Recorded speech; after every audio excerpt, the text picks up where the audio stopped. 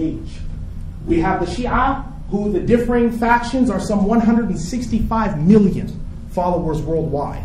It's very large, although it's very fractious. There are some 25 subsets amongst them, but the largest are what are called the Ithna Ashariya, which are the Twelvers.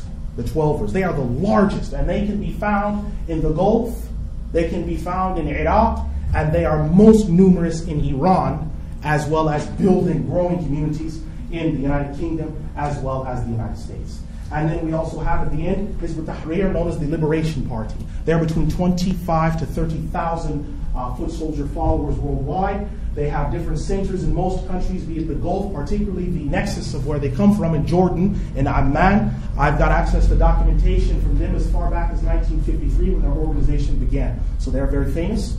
There is numerous files on the Hizb ut-Tahrir organization, and they've also been examined by a number of other social engineers and other figures. Now, we would then like to discuss each one of the organizations briefly and in what way they would be abandoning Muslim orthodoxy. As each group is unique, each has its own special and exotic form of aberration that has taken it from the 1.5 billion Orthodox Muslims the world over. Let's take a closer look at each one. Now, I won't have time to look at each one because time is limited. So what I will do is I will just look at the main tenets of one in particular, which is the reason that I was asked to discuss things. We want to take a closer look at Hizb ut-Tahrir. We want to take a closer look at Hizb ut-Tahrir. Now, it is a large organization in terms of its ability to organize followers, in terms of its ability to garner support, as well as its overall stretch into many different countries and areas. They've got them in Egypt, my ancestral homeland. They've got them in many different places, as well as in the recently liberated Central Asian Russian republics. They are also making incredible leaps and bounds there. Now, Hizb ut-Tahrir is a worldwide organization that claims to specifically be a political ideology rather than a theological movement. It has between 20 to 30,000 followers worldwide based on the best estimates extant. I've taken that from the encyclopedias of Funk and Wagnalls as well as others. It was founded in the year 1953 by a Jordanian man by the name of Taqiyuddin al-Nabhani. Since its inception, it has spread worldwide to embrace many different countries. Many can spot them on colleges and university campuses, famous for their style of argumentation and debate. But we should be concerned, about some of the underlying tenets of this Hizb, or if we want to call it so, a cult? Should we be concerned? We'll need to examine carefully this organization to know clearly and resolutely what their stance is with the Orthodox faith. We find that there are some 3 to 5 major concerns with them. I'll only document 3 today. The other 2 would require a separate lecture, all its own. It would need a separate lecture on its own. Now, these 3 areas I want to look at are concerns with Orthodox theology. How is the theology? Number 2, non-teaching of systematic Orthodox theology. Number 3, the demand of absolute obedience. I want to look at those and examine them a little bit in depth, but not too much past the ability of the class because I know time is pressing. We have concerns with Orthodox theology. There are many in Hizb ut-Tahrir that are themselves not fully aware of the theology that they teach or are being taught. This primarily has to do with the fact that they did not learn foundational theology before joining the organization. Thus, they are prime targets.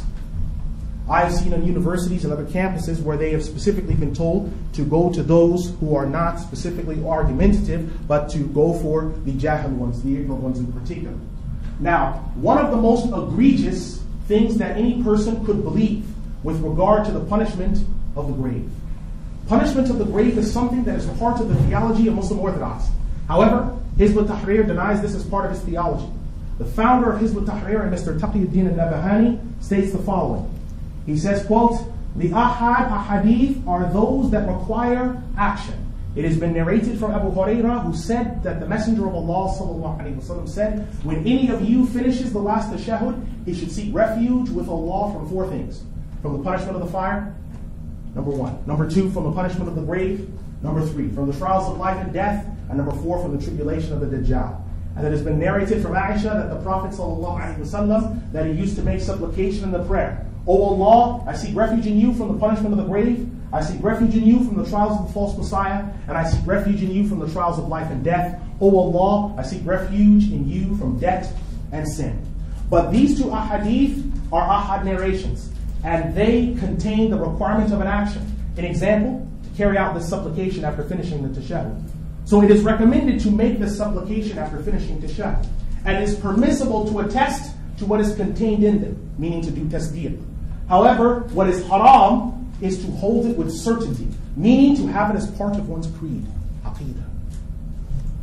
As long as it has only been reported the ahad hadith, which is a dhanni, non-mutawatir, speculative proof. However, if it occurs in mutawatir, mass transmitted form, then it is obligatory to make it part of one's creed. This is from the book at Dawsiyah, or sometimes called the Dusiyah, page 6, as well as the denial of ahad hadith being mentioned in Ash-Shakhsiyatul Islamiyah, pages 186 to 191 and 240 to 247.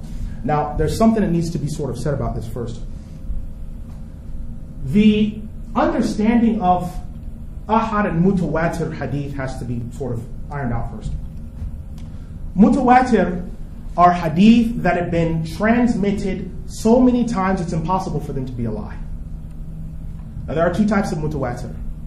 There is mutawatir lafzi and mutawatir ma'nawi.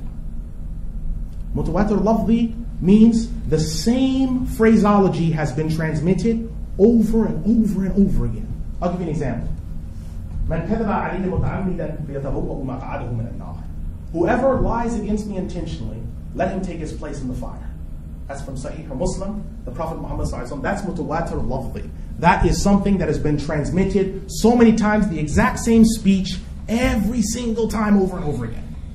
Then you have what's called mutawatir ma'nawi. Mutawatir ma'nawi means that it has different speech in it, but it is mutawatir in that it has been referred to in different ahadith. I'll give you an example. The ahadith about the Mahdi, which are also in Sahih or Muslim. Now, they have been mentioned in many different channels in many different ways, but not in the same phraseology. But we know that the meaning of those hadith is mutawatir because the Sahaba have narrated them as a jama'ah consistently and constantly. You have a second form of hadith. Those are called ahad. Ahad hadith, that they're usually called singly narrated hadith. Those are hadith that are less than mutawatir. They don't meet the requirements of mutawatir. Now, those ahadith, they could possibly be mutawatir ma'nawi, which is mutawatir in meaning, like the hadiths about the Mahdi. Those are singularly narrated, but they're mutawatir in their meaning because of so many different people have narrated them, even though the hadith is ahad. There was never a problem in the Muslim orthodoxy in the beginning of taking hadith that are ahad into the theology or the creed. This distinction was never made, that we take the mutawatir, but we only do tasdeeq, certainty, and we don't have iman in the ahad hadith. We don't take them into our theology. That is something that was only done by the Mu'tazila. That is primarily Mu'tazila theology. How do we know that? Well, we need to ask a question. What do the Orthodox theologians say about these ahad hadith?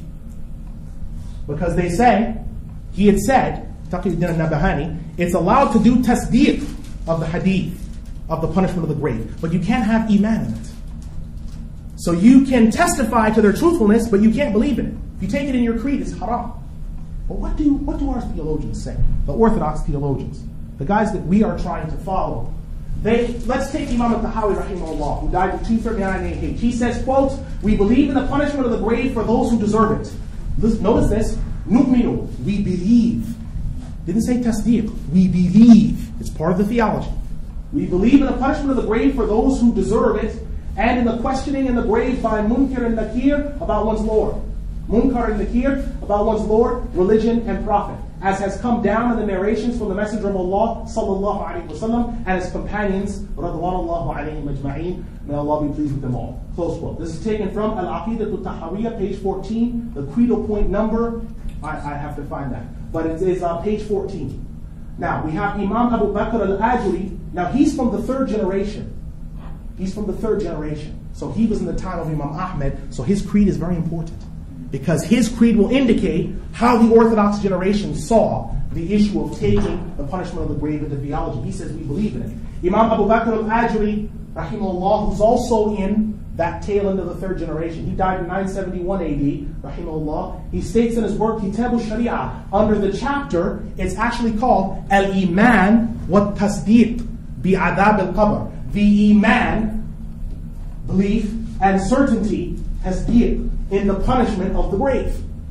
And he says, quote, there is nothing more evil than the one who denies these ahadith. Someone who denies these reports has gone far astray and has indeed lost all righteousness and goodness. Close quote. This is taken from Kitab al-Sharia, page 298. It's a serious matter. It's a serious matter. Imam Muwafiq al-Din, rahimahullah, the famous jurist, the Hanbali theologian par excellence. He doesn't need any introduction. He died in 1223 AD, rahimahullah. He stated, when he was talking about what it is compulsory to have iman in, he said, quote, and the tribulation of the grave is true, and the questioning of munkir and nakir is true. Close quote. Taken from Lum'at al-I'tiqad, page 16. So he said you have to have iman in it. All right? You have to believe in it resolutely and without doubt. Resolutely and without doubt. Now we come to another figure. Shaykh al-Islam Yahya al-Nawawi, rahimahullah. He's very important. He died in 1277 AD. He said, quote, and one of the things that these ahadith establish is that the punishment of the grave and its torment is an established thing. And this is the way of the people of truth, which is in contradiction to that of the Mu'tazila. Close quote. This is taken from Sahih Muslim, Sheikh al-Nawawi, volume 5, pages 85 to 86. So he's saying that, again, it's part of the theology. But he continues on further and says something even more explicit. He says, quote, know that Muslim orthodoxy established the punishment of the grave due to the overwhelming amount of evidences for it in the book and the sunnah. Allah has said, the fire. They are exposed to it in the morning and the evening. Surah Ghafir, the 40th surah, ayah 46. And there have been an overwhelming amount of obvious evidences from the Sahih ahadith from the Prophet ﷺ, from narrations from a group of the Sahaba in many places. And whatever is not hindered by acceptance by the intellect, as well as what is related in the revealed law, it is compulsory to accept it, that's the tasdeeq he's talking about, and to have it as one's creed and theology. Close quote. This is taken from Sahih Muslim, Sharh al-Nawawi, volume 17, pages 200 to 201, and also pages 200 to 207. So that's very important. Belief in it, tasdeeq, and part of one's theology. He says you must have that. Now there have been some that have quoted, they've tried to quote a statement from him, Sahih Muslim bi Sharh al-Nawawi, it's volume 1, page 20, where they've said that he appears to be denying ahad hadith and theology. That's not true. Take that and cross-reference it with this. It's not true at all. And the quotes that they give about Imam Shafi'i as well as Imam al-Suyuti, those are also false quotes and taken out of context. Now we come to Imam Sa'ad al-Din al-Taftazani, rahimahullah, the great Hanafi jurist who lived from 1322 to 1390 AD. He states, commenting on this issue in his commentary, he says, quote, some of the Mu'tazila and the Shia deny the punishment of the grave because a dead man is solid and devoid of life and comprehension. So punishing him is impossible. The answer to this is that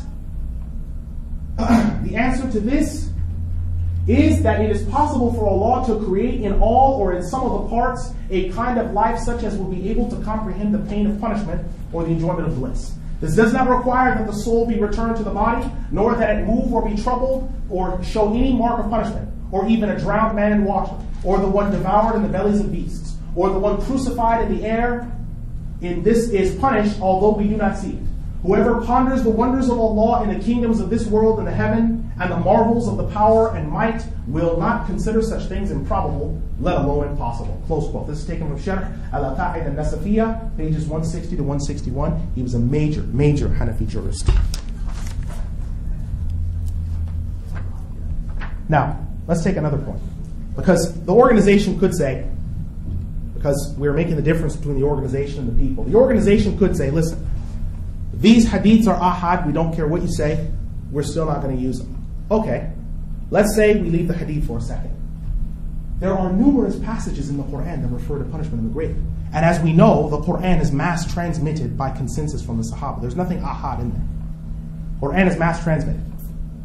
So, if we were to concede the point on not accepting the punishment to the grave in ahadith, there would still be numerous ayat in the Qur'an where Allah mentions it. And as we know, the first 3 generations consider the Qur'an to be mass transmitted by consensus. Thus, these passages would be very important. Those interested in the punishment of the grave could look at the following 9 passages.